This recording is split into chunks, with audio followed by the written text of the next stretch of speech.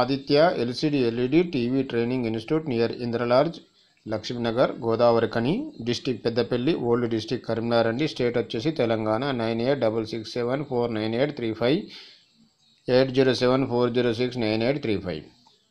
So అక్కడ మనకు online class వచ్చి మనకు 15/4/2020 ఆల్రెడీ స్టార్ట్ అయిందండి. ఈ స్టార్ట్ అయిన సందర్భంగా మీరు ఇంకా ఆల్రెడీ ఇప్పుడు కరోనా కంటిన్యూగా ఉంది కనుక మీరు ఎప్పుడైనా జాయిన్ కావచ్చు అండి. అసలు డేట్తో సంబంధం లేదు.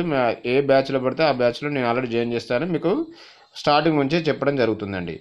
సో ఇక్కడ మనకు చూడండి 15/4/2020 ఆల్రెడీ బ్యాచ్ స్టార్ట్ అయిపోయింది. మనకు ఫీజు వచ్చేసి 5000 రూపీస్ అండి. 1 ఇయర్ సపోర్టెడ్ కూడా ఉంటుంది. ఇప్పుడు ఈ క్లాసు మనం నేర్చుకున్న వరకు ఏదైనా డౌట్ ఉన్నట్లయితే మాకు క్లాస్కి వచ్చి కూడా మళ్ళీ జాయిన్ కావచ్చు. నో ఫీజు అండి. అదేవిధంగా 100% మేము సపోర్ట్ చేయడం అనేది జరుగుతూ ఉంటుంది.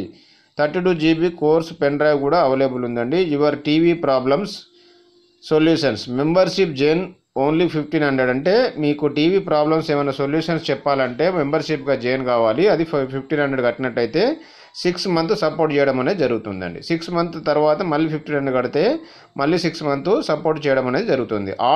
All mother board is available. All టీకాన్ board available sir. Your doubt call me. So ఇక్కడ మనకు 32 GB course pen drive available అన్నాము. అంటే కోర్స్ మన దగ్గర రాని వారికి 32 GB కోర్సులో అంటే 32 GB పెన్ డ్రైవ్లో మనం కోర్సుని లోడ్ చేసి ఇవ్వడం అనేది జరుగుతూ ఉంటుంది. ఓకేనా? సో మనకి ఈరోజు మనకు క్లాస్ చూడండి. సో ఈరోజు మన క్లాస్ వచ్చేసి Tps65170. So DC to DC IC అండి. తర్వాత మనకు విఇన్ వోల్టేజ్. సో ఇది విఇన్ వోల్టేజ్ ఎంత వస్తుంది అంటే 12 వోల్ట్ అండి. ఈ ప్యానల్ వచ్చేసి 12 వోల్ట్. సో ఇక్కడ మనకు 12 వోల్ట్ చూడండి, విఇన్ అని చెప్పి రాసింది కదా. విఇన్ నుంచి మనకు 27-28కు ఇన్పుట్గా వెళ్ళిందండి. సో 28-27కు ఇన్పుట్గా వెళ్ళింది. అదే మాదిరిగా ఈ ఇన్ వోల్టేజ్ లైన్ కాయలకు పోయిందండి. చూడండి, ఇండక్టర్కు లైన్ కాయలకు పోయింది. సో లైన్ కాయలకు పోయిన తర్వాత లైన్ కాయల నుంచి అవుట్పుట్ అనేది 12 వోల్ట్ రావడం అనేది జరుగుతూ ఉంటుంది. సో DC వోల్టేజ్ 12 వోల్ట్ అనేది రావడం జరుగుతూ ఉంటుంది. ఇక్కడ విఇన్ అనే వోల్టేజ్ లోపల మాస్ఫెట్ను స్విచ్చింగ్ అనేది ఆన్ చేసిన తర్వాత ఇక్కడ AC సిగ్నల్ అనేది రావడం జరుగుతూ ఉంటుందండి. అంటే స్విచ్చింగ్ వోల్టేజ్ అనేది రావడం జరుగుతుంది. స్విచ్చింగ్ వోల్టేజ్ వచ్చిన తర్వాత ఈ లైన్ కాయల్ అనేది ఛార్జింగ్ అనేది జరుగుతూ ఉంటుందండి. అంటే ఛార్జ్ డిశ్చార్జ్ అనేది జరుగుతూ ఉంటుంది. ఛార్జ్ డిశ్చార్జ్ అనేది జరిగేటప్పుడు ఇక్కడ AC సిగ్నల్ అనేది వస్తూ ఉంటుందండి. ఈ AC సిగ్నల్ను DC సిగ్నల్గా మార్చడానికి ఇక్కడ చూడండి SL22 అనే డయోడ్ వాడతాడు. సో AC సిగ్నల్ను DCగా మార్చడానికి ఈ డయోడ్ వాడాడు. సో వాడిన తర్వాత ఇక్కడ P ఛానల్ మాస్ఫెట్కు పోయేదండి. SI2307 సోర్స్కు వెళ్ళింది. అంటే ఇక్కడ మనకు 12 వోల్ట్ కాస్త ఇక్కడ 15 వోల్ట్గా మారిన తర్వాత మనకు ఇక్కడ మాస్ఫెట్ సోర్స్కు వెళ్ళింది. ఈ సోర్స్ నుంచి మనకు డ్రైన్కు రావాలి.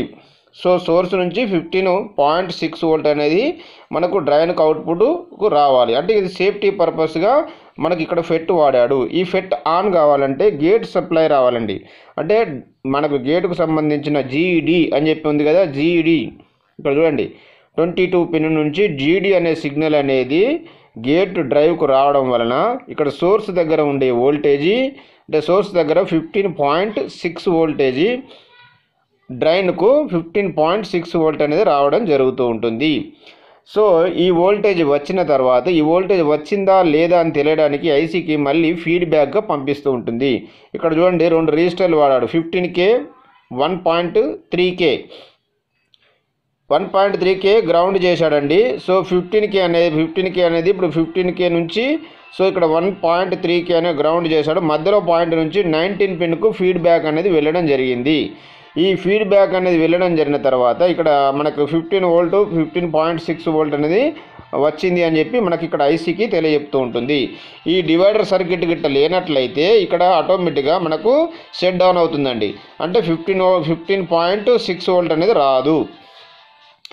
సో అదేవిధంగా మనకు ఇక్కడ చూసినట్లయితే ఇప్పుడు మనకు విఇన్ వోల్ట్ వచ్చిన తర్వాత ఇక్కడ చూడండి SWB అని ఉన్నది 3rd పిన్.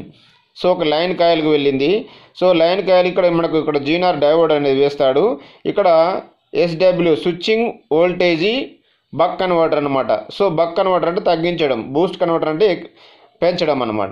ఓకేనా. ఈ లైన్ కాయిల్ ద్వారా 3.3 అనేది వోల్టేజ్ మనకు అవుట్పుట్ వి లాజిక్ వోల్టేజ్ అంటారు. దీన్నే వి లాజిక్ వోల్టేజ్, వి సోర్స్ వోల్టేజ్ ఇవన్నీ అంటారు. సో దీనికి డిఫరెంట్ నేమ్స్ అన్నీ కూడా నేను మన యూట్యూబ్లో పెట్టాను.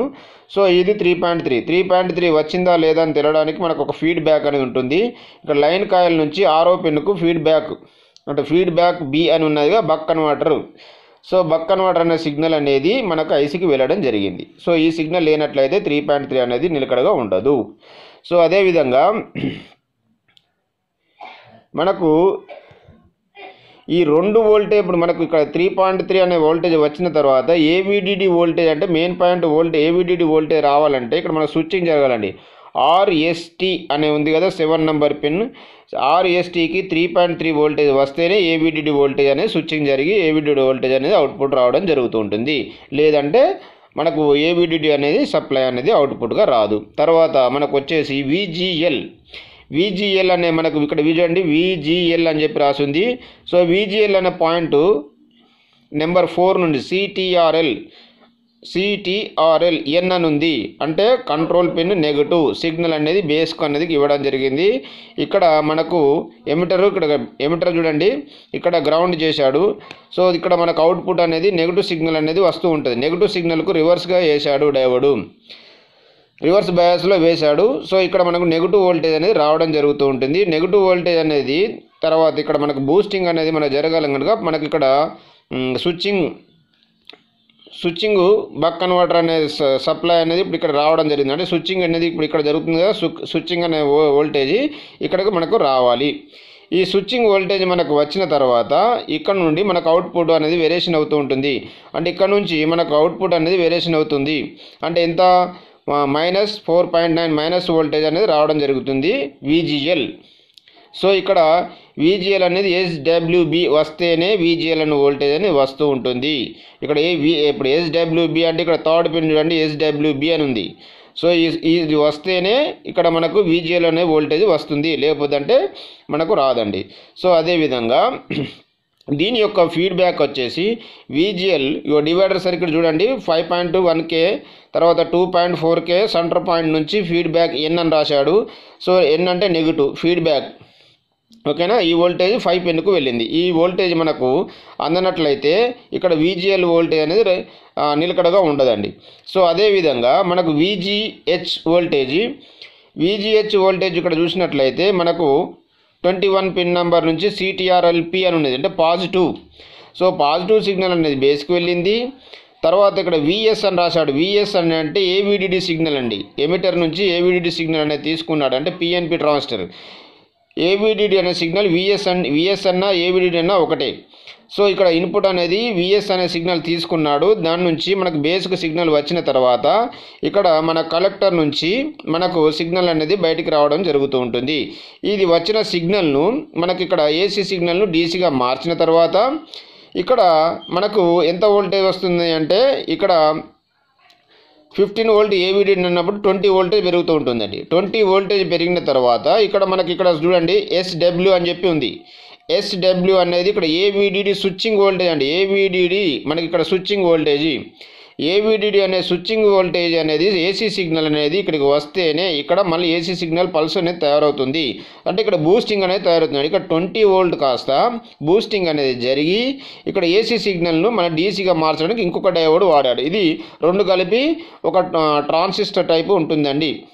సో ఇది డయోడ్ మాత్రం ప్యాక్, ట్రాన్సిస్టర్ మాత్రం కాదండి. సో ఇక్కడ నుంచి ఇప్పుడు 20 వోల్టేజ్ కాస్త 26గా మారుతూ ఉంటుంది అవుట్పుట్.